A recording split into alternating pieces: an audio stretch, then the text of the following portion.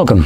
In front of me is an Honor Pad X9, and today I'll show you a couple tweaks and the tricks you can do on this device.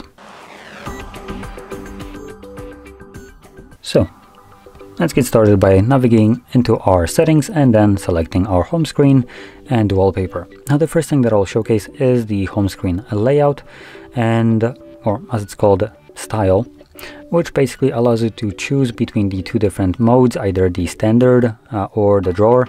Drawer is the typical, typically what I would consider standard. For some reason, all the Chinese brands think that copying iPhones as standard for some reason, but oh well.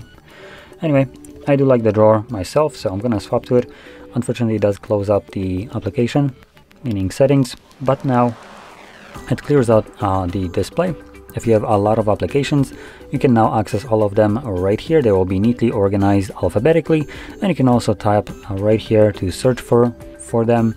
And you have this side here to actually choose them based on the alphabet, and they do get highlighted whenever you encounter the letter. As you can see, it kind of jumps up. So yeah. Now continuing on to the next option, we can navigate into the display and brightness, and here we have light and dark mode, so you can choose whichever one you want. Unfortunately, there is no additional options for it, so it's just a switch to either this or this, because I'm mentioning this because some other devices nowadays have option to set it so it automatically switches between the two modes. We don't have that here. Anyway, next thing that some people might find useful is the ebook mode, which turns the display into monochrome. Additionally, other option would be to go into eye care and turn on, where is it? This. So this basically lowers down the brightness and makes it super yellow. Now this isn't necessarily as visible on the camera. Now obviously you can see the change, right? But it's nothing compared to like how it actually looks to me. So on the camera it just looks a little bit dimmer and maybe a little bit warmer, right? But in person it's piss yellow. Let's be honest. So yeah, now you do have the schedule mode and enable all day, so you can choose whichever one you want. And with the all day you actually have the intensity that you can choose. So yeah, just pick whichever one you want.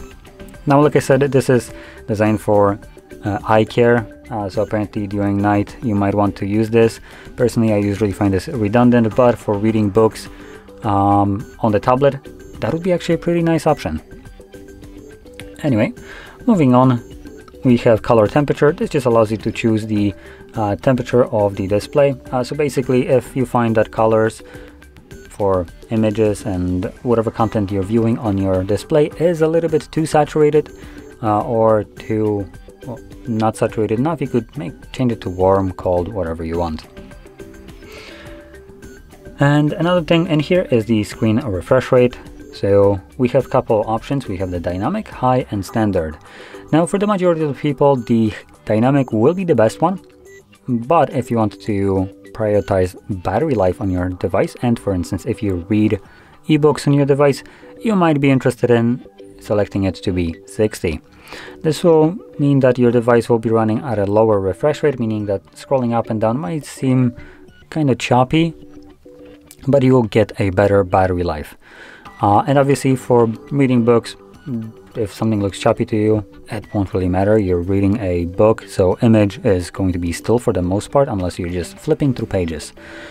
Now, dynamic will basically utilize both high refresh rate and a lower refresh rate. So lower refresh rate will be used, for instance, like right now.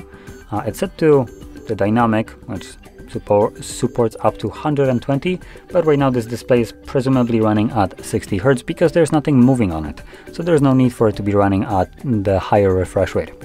So that's what the dynamic does.